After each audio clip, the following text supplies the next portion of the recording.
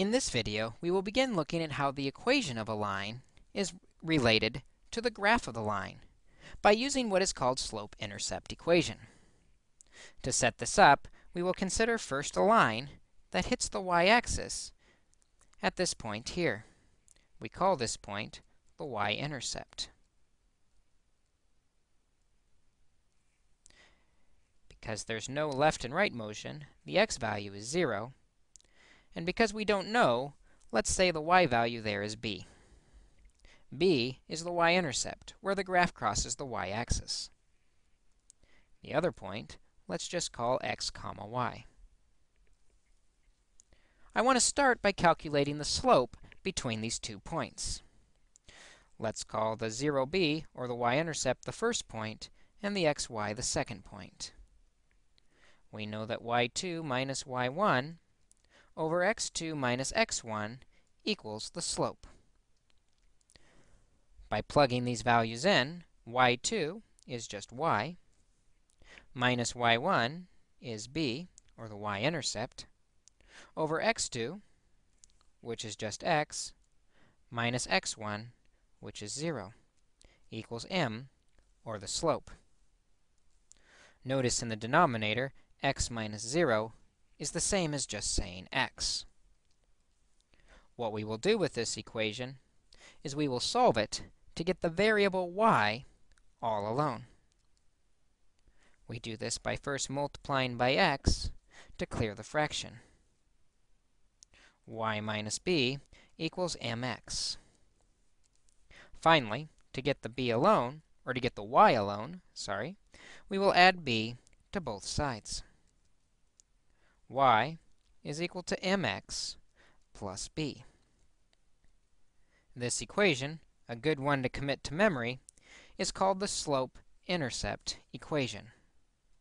It gets its name because the m in the equation represents the slope, and the b in the equation represents the y-intercept,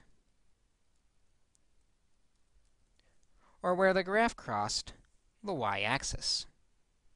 Let's take a look at some examples where this equation can help us model some given information. In this problem, we are told that the slope is negative 3/4.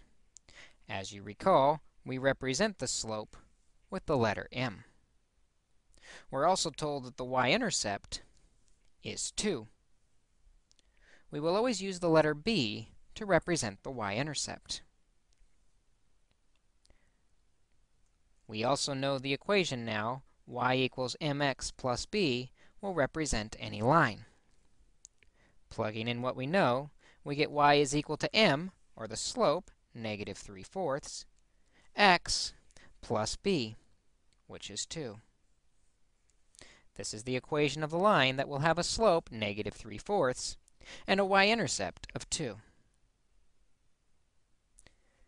Let's see if we can do the same thing by starting first with the graph of the line.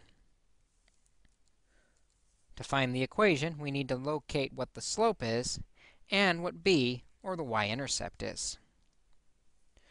The slope we can find quickly from the graph by identifying some points on the graph. Notice this graph has a rise of 2 and a run of 3. This means the slope is rise 2 over 3, or 2/3. The y-intercept is where the graph crosses the y-axis. In this case, it crosses the y-axis at negative 3. 1, 2, 0, 1. Let me try again. 0 is the center. 1, 2, 3. The y-intercept is negative 3. Using y equals mx plus b, we can simply plug in the information we know. Y is equal to m. The slope of this line is 2/3. X plus b, or negative 3. This, then, is the equation that if you were to draw a picture of the solutions, you would get the line we started with. Y equals mx plus b, the slope-intercept equation, is very important for graphing lines.